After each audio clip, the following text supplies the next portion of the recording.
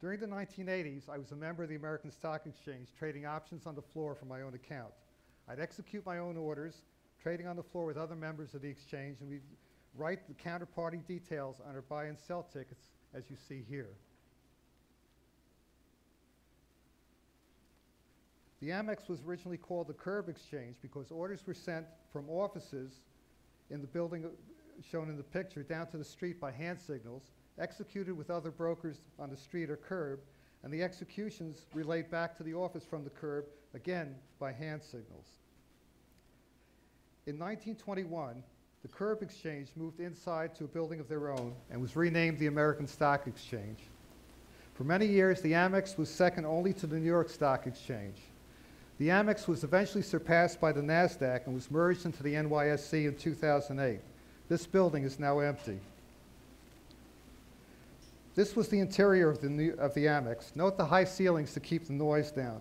The ceilings were decorated with 24-karat gold leaf. When they redid the gold leaf, as a member, I was personally assessed $4,400 as my share of the cost.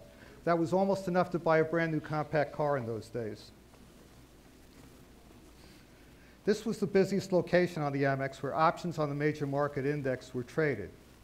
The major market index and futures on the major market index played a pivotal role in the events of October 20th, 1987, the most perilous day in the financial markets. Most people don't realize that percentage-wise, the single-day decline in 1987 was almost twice as much as the single-day decline in 1929. The 1929 crash was a major contributor to the Great Depression, but after 1987, there was not even a minor recession. So why was the 1987 crash worse? I believe that the fact that information traveled so much faster by '87 that computers and algorithms began to replace human decision-making and new financial instruments all contributed to turning the stock market into a commodity. Commodity trading is notorious for volatility, which is why commodity exchanges have limits on daily price movements.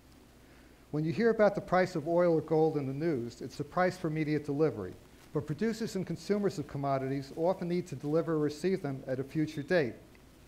Future exchanges exist so that buyers and sellers can determine the price for future delivery, dictated by supply and demand.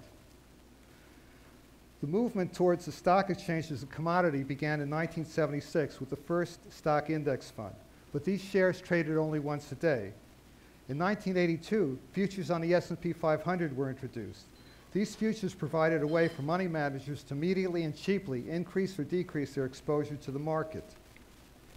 In 1987, a concept called portfolio insurance swept Wall Street. The theory was that by selling futures in predetermined amounts and prices, managers could limit their exposure in a falling market. But it was based on a fallacy of infinite liquidity and assumed that portfolio insurance process itself had minimal impact on the stock market. Liquidity is a critical component of financial markets. A liquid market is one where large amounts of stock can be sold quickly without a significant impact on stock price. In comparison, real estate is not liquid. How much of a hit would you take if you had to sell your house by the end of the day? Without liquidity, financial markets freeze up. Without liquidity, people lose faith in a market. In an illiquid market, if you try to sell even a small amount of stock at whatever price the market will bear, you have no idea what price you're going to get. The result is panic.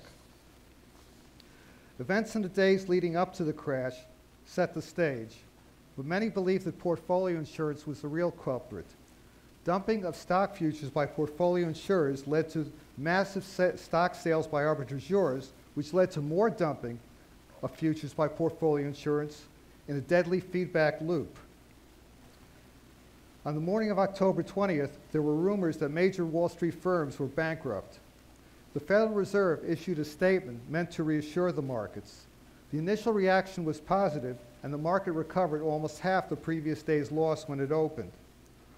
But after the initial burst of enthusiasm, selling returned.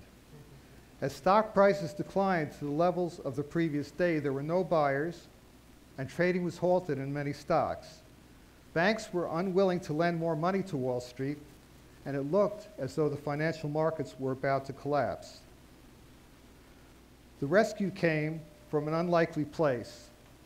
The major market index was an Amex creation that mimicked the Dow Jones Industrials. From the chart, you can see that in just a few days, the major market index was cut almost in half, and the price fluctuation on October 20th was almost as great as the crash day itself. As trading halted in major stocks and futures markets, as insignificant major market index futures continued to trade.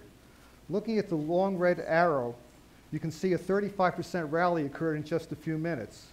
This created a huge demand from arbitrageurs for the stocks in that index, which caused the entire market to recover. Many people believed that the Federal Reserve was behind this rally by guaranteeing a few traders that the Fed would absorb any losses. Nobody knows for sure. But after this improbable rally, the only news reported was that Dow had posted a record gain on that day. Now, could a similar algorithm-driven crash occur again? Consider the so-called flash crash of May 7th, 2010. This minute-by-minute chart shows that in just 3 minutes, the Dow dropped 4%, which today would be a 1,000-point drop in 3 minutes. By comparison, the Dow has not had a 3% pullback this entire year. Years later, there's still no explanation for the flash crash. If you accept my conjectures to why 1987 crash was worse than 1929 and consider the mystery of the 2010 flash crash, where does that leave us? Currently, 70% of all stock trading occurs from computerized trading. Elon Musk and others have worried that the possibility of catastrophes occurring from their reliance on artificial intelligence. Thank you.